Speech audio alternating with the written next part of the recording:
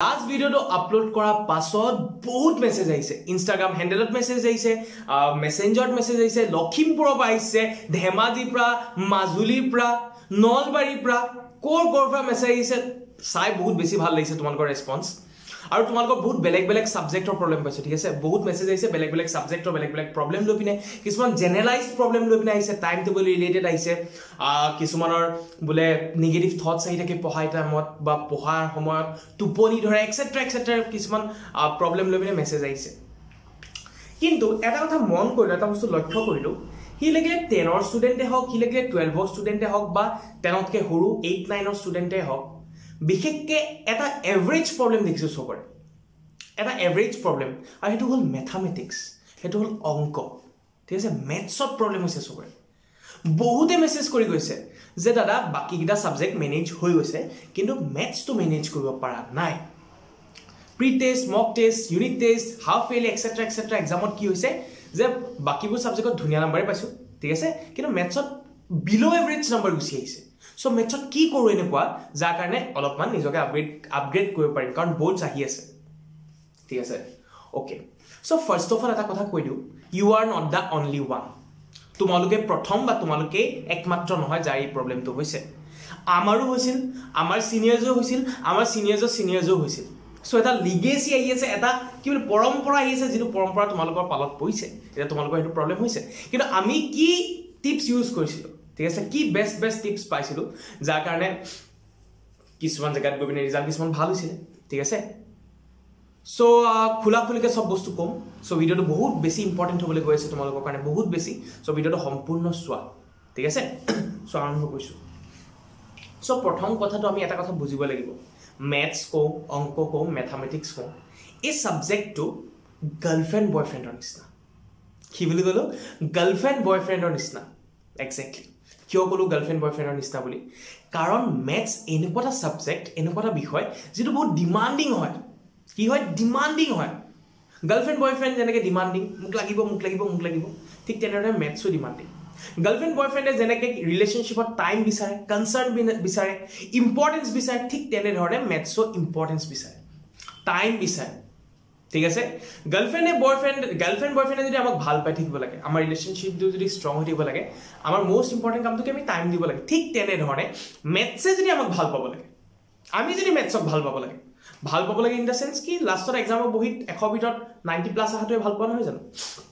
বা যিকোনো অংক কৰিব লিলে কৰিব পাৰটোৱে ভাল পোৱা নহয় জানো সো হেতু যদি পাবলৈ হয়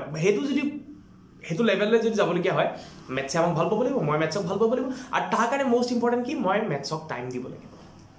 So first বস্তুটো এটো হল maths is a very demanding subject maths আমি টাইম দিব লাগিব তেতিয়াহে maths আমাক ভাল পাব আৰু ভাল পালেহে বহুত ধুনিয়া নম্বৰ আহিব বুজা গল সো ফাৰ্স্ট কথা এটো আৰু at da same time girlfriend boyfriend যেনেকে গাৰ্লফ্ৰেন্ড বয়ফ্ৰেন্ডৰ ইগো থাকে ৰাইট সো আমি যদি গাৰ্লফ্ৰেন্ড বয়ফ্ৰেন্ডতকে বেলেগ কাবাক যদি বেছি ইম্পৰ্টেন্স দিও বেস্ট ফ্ৰেন্ডস এটসেট্ৰা যদি কাবাক বেছি ইম্পৰ্টেন্স দিয়া যায় গাৰ্লফ্ৰেন্ড বয়ফ্ৰেন্ড জ্বলে they feel jealous right so ঠিক তেনেধৰণে maths এক্স্যাক্টলি তেনেকুৱা if you give more importance to other subjects and then this maths will get very much like it will get jealous বহুত বেছি জ্বলে maths মানে যদি mathsত কে তুমি বেলেগ সাবজেক্টক বেছি ইম্পৰ্টেন্স দিয়া সো বহুত বেছি ইম্পৰ্টেন্ট হয় প্ৰত্যেক দিনাই mathsক মিনিমাম এটা টাইম দিবই লাগিব আমি mathsত যদি ভাল নম্বৰ পাব বিচাৰিছো ঠিক আছে ফাৰ্স্ট অফ অল mathsক টাইম দিম সেকেন্ডলি mathsৰ কাৰণে এটা ফিক্স টাইম ৰাখিম ডেইলি কৰিব লাগিব ডেইলি কৰিবলে আমি সোশ্যাল সায়েন্স পঢ়িব লাগিব ইংলিশ পঢ়িব লাগিব আমি হিন্দি পঢ়িবলে আমি জিওগ্ৰাফি পঢ়িব লাগিব আমি যদি 12ত আছো আমি ফিজিক্স কেমিষ্ট্ৰি বায়োলজি আমি সব পঢ়িব লাগিব কেমিষ্ট্ৰি পঢ়িব লাগিব কিন্তু এট দা সেম টাইম সাইমultaneously আমি কি কৰিব লাগিব ম্যাথছৰ কাৰণে এটা ফিক্স টাইম থব লাগিব যেটো সময়ত আমি ম্যাথছ কৰিম মানে কৰিমেই নহলে আৰু হৈ যাব আৰু গৰ্বত ঠিক আছে বাট অকল টাইম দিলে নহব it is not sufficient just to give time কিন্তু এটা আমি কি হ'ব লাগিব আমাৰ এটা প্ল্যান থাকিব লাগিব ঠিক আছে এটা ফিক্স প্ল্যান থাকিব প্ল্যানৰ মতে কাম কৰিলেহে মানুহ সাকসেস হয় এনে আৰু কৰিব লাগে আৰু টাইম দিব লাগে কাৰণে টাইম দিছো কিতাপখন লৈ পিনে হাতত বলে এনেকৈ চাইছো তোক টাইম দিছো দেই this is not da thing আমি কেনেকৈ টাইম দিছো বহুত বেছি ইম্পৰ্টেন্ট এটো কাৰণে ইম্পৰ্টেন্ট ডাইৰেকচনৰ বহুত ইম্পৰ্টেন্স আছে এটো কাৰণে ইম্পৰ্টেন্স ঠিক আছে গাইড বিলাক তেল ভৰাব লাগে তেল ভৰালো চলাব লাগে কাৰণে বুলি ড্ৰাইভাৰ এটাও ঠিক কৰিলো বহুত দামী গাড়ী এখন ললো যাব লাগে গুৱাহাটী এইফালে মই বলে ডাইৰেকশন নেজানো এফালে গুছি গলো গবিনে কোত পামগে হেমান নাগালেণ্ড পামগে ঠিক আছে? সো ডাইৰেকশ্যনৰ বহুত ইম্পৰ্টেঞ্চ আছে, ডিপেণ্ড নকৰে তুমি কিমান কষ্ট কৰিছা, যিমান কি খৰচ কৰিছা। সো কেনেকৈ ডাইৰেকশ্যনটো দিম আমি মেথছত? সো একদম খোলা খুলিকৈ কৈছোঁ, ঠিক আছে? মই নিজেও তেনেকৈ পঢ়ি অহা, আৰু মই তাৰ আগতে এটা কি বুলি কওঁ, ডিছক্ল'জ এটা বস্তু কৰি দিছোঁ। মেথছক টাইম দিলে এই প্ৰচিডিঅ'টো নামানিলে কেনেকৈ কি লাভ হয় কৰি দিছোঁ। মই ক্লাছ 9ত পাইছিলোঁ মেথছত ফাইনেল এক্সামিনেশ্যনত 33 কিমান পাইছিলোঁ? 33 পাইছিলোঁ আউট অফ 90। 90 ভিতৰত 33 নম্বৰ পাইছিলোঁ অকল, জাষ্ট 5 মাৰ্কছটো পাইছিলোঁ মই, ঠিক আছে? তাৰপিছত এই ষ্টেপ যিখিনি তোমালোকক ক'লোঁ সেইখিনি কৰিলোঁ, টাইম দিলোঁ। 10ত কিমান পালোঁ জানানে? মেট্ৰিকত I got more than 90, exact ফিগাৰটো পাহৰি গৈছোঁ, more than 90। মই ৰিপৰ্ট কাৰ্ডখন আপলোড কৰিম, তোমালোকে চাবা, ঠিক আছে? তাৰপিছত 12ত কিমান পালোঁ জানানে? কিছুমান পাৰ্চনেল ইছ্যুজৰ কাৰণে মই আজিলৈকে কোনো এটা ভিডিঅ' ৰিভিল কৰা নাই, কিন্তু বহুত সোনকালে কৰিম। প্ৰিপেৰেশ্যন কৰিব নোৱাৰিলোঁ 12ৰ, চ' I got 60, এৰাউণ্ড 60 পাইছিলোঁ মই। চ' গ্ৰাফখন চোৱা, 33, 90, 60। বস্তু এটাতকৈ ইম্পৰ্টেণ্ট বস্তু হ'ল টাইম, আৰু মষ্ট ইম্পৰ্টেণ্টলি প্ৰচিডিউৰ, কি প্ৰচিডিউৰত কেনেকৈ কি কৰিছোঁ, ঠিক আছে? চ' বস্তুটো চোৱা, প্ৰচিডিউৰটো কেনেকৈ চোৱা। চ' 10ৰ অলমষ্ট আমাৰ 15টা চেপ্টাৰ আছে, তেনেকৈ 12ৰো আমাৰ 2খন বুক আছে, হয়নে? চ' ফাৰ্ষ্ট পাৰ্টত কিবা কিবি ৰিলেশ্যন ফাংচন এইখিনি আছে, আৰু ছেকেণ্ড পাৰ্টত আমাৰ বিশেষকৈ কেলকুলাছ পাৰ্টটো আছে, কেলকুলাছ, ভেক্টৰ এক্সেট্ৰা পাৰ্টখিনি আছে।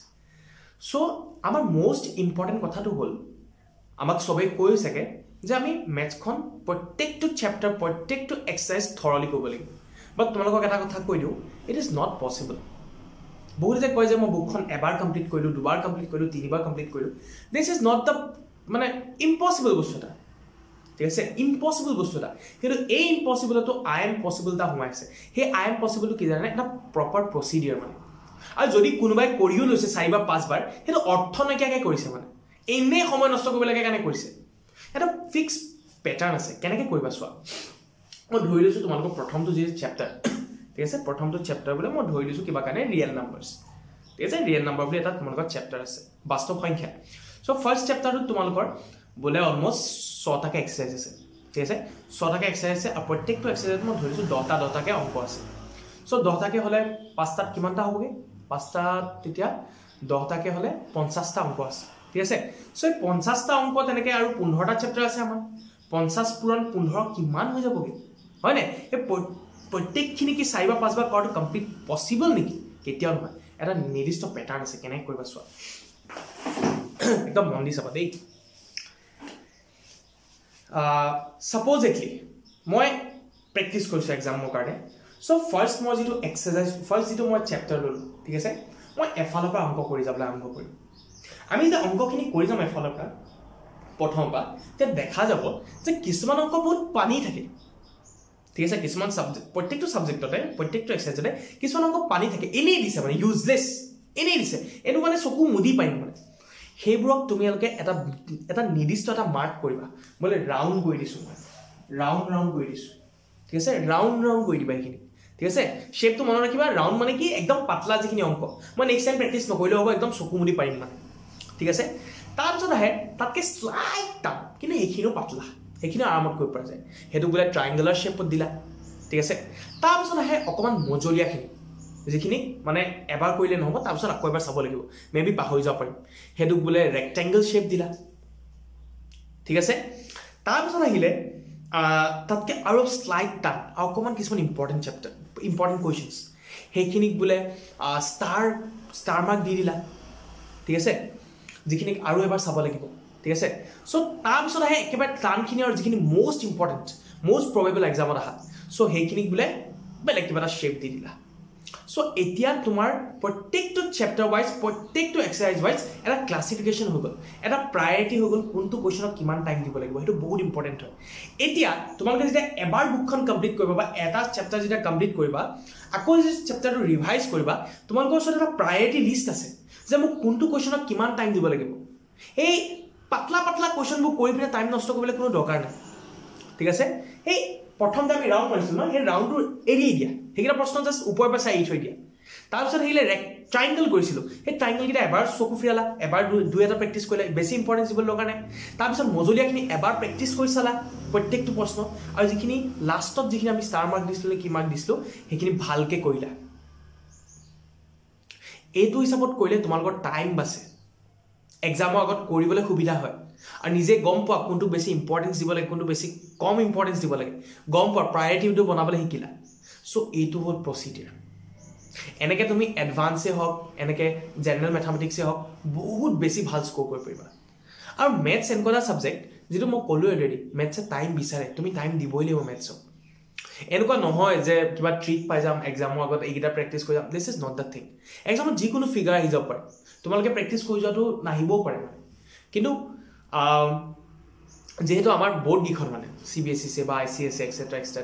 স্টেট বোর্ডস মানে মই আগৰ ভিডিওটো কৈছো যে এক্সাম্পলস পৰা লাষ্ট ইয়াৰ কোৱেশ্চনস বোৰ পৰা আৰু দেখিনে আমাৰ টেক্সচুৱেল দি থোৱা থাকে হেখিনি প্ৰায় কোৱেশ্চন কাটে সো হেখিনি এই ধৰণে প্ৰেক্টিছ কৰা বেলেগ বেলেগ প্ৰায়োৰিটি দি পিনে বনোৱা প্ৰেক্টিছ কৰা you will be flying with success color অকমান প্ৰভাৱটো পাহৰি গলো এটো কাৰণে ৰিমিক্স কৰি দিলো flying colors বুলি কৈছে সো তেনেকুৱা হ'ব and I am 210% sure that this procedure whatever I have stated in front of you right now this is going to change your marks pattern in 10th or 12th in particularly in maths if you will follow these steps very truly and honestly বিশ্বাস কৰা নিজে ৰিজাল্টস পাইছিলো 33 পা 90 পালো আৰু পিছত কৰিব নোৱাৰা কাৰণে 60 পালো so I am the one who have experienced it so I want the same you to experience ঠিক আছে so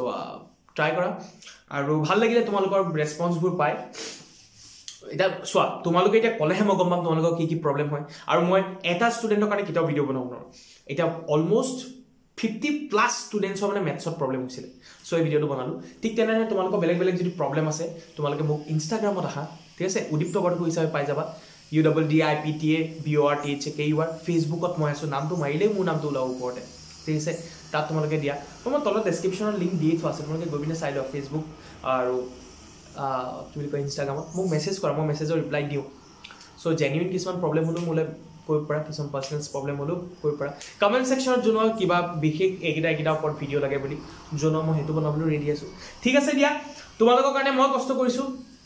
তোমালোকে মোৰ কাৰণে এটা কাম কৰা ভিডিওটো বিয়পাই দিয়া বিলাই দিয়া ফ্ৰেন্ডছক দিয়া ঠিক আছে ফ্ৰেন্ডছক নিজৰ গ্ৰুপত দিয়া WhatsApp গ্ৰুপ Facebook আমুক যেনেকে পাৰা তেনেকে শেয়াৰ কৰা তোমালোকৰ ভাল ৰেসপন্স পালে মই ভিডিও বনাবলৈ মোটিভেটেড ফিল কৰিম ঠিক আছে সো তোমালোকে মোক হেল্প কৰা মই তোমালোকক হেল্প কৰিম এনেকে ধৰণে আগবাঢ়ি গৈ থাকিম আৰু চেনেলটো সাবস্ক্ৰাইব কৰি থোৱা এটকনে কৈছো কাৰণ বহুত ভাল ভিডিও এতিয়া আহি থাকিব exam related so I want you to be very alert regarding this particular thing আৰু ভালকে পঢ়া এতিয়াও more than 2 months আছে যথেষ্ট সময় এৰাতি পঢ়ি পিনে বহুত কৰিব পৰা যায় ঠিক তেনেদৰে এতিয়াও তোমালোকৰ দুমাহটা ৰাতি আছে সো দুমাহটা ৰাতি ফালি দিয়া না কষ্ট কৰা না এই দুমাহ অলপ কষ্ট কৰি দিয়া আৰু লাইফ টাইম এটা অ্যাচিভমেন্ট এটা হেৰি এটা থাকি যাব মাৰ্কছ এটা লগত থাকি যাব মানে টেক এটা যে এই লৰাটো বা এই ছোৱালীজনী বা এই আমুকটোৱে বলে ইমান নম্বৰ পাইছিলে মেট্ৰিকত হাই সেকেন্ডাৰীত এই লাইফ টাইম টেক এটা থাকি যাব সো টেকটো যেটা লাগিবই অলপ ধুনিয়াকে লগোৱা না টেকটো অলপ কষ্ট কৰি দিয়া ঠিক আছে দিয়া ইমানখিনি তোমালোকৰ লগত পাতিলো তোমালোকৰ মেছেজ আৰু তোমালোকৰ প্ৰবলেমছ বোৰ মই ইনষ্টাগ্ৰাম আৰু মেসেঞ্জাৰত পাম বুলি আশা কৰিলো ইনবক্সতো আৰু তলত কমেন্ট বক্সতো পাম বুলি আশা ৰাখিলো ইমানে কৈ তোমালোকৰ বিদায় লৈছো আকৌ তোমালোকক লগ পাম এটা নতুন ভিডিও কন্টেন্টত তেতিয়ালৈকে bye bye all the best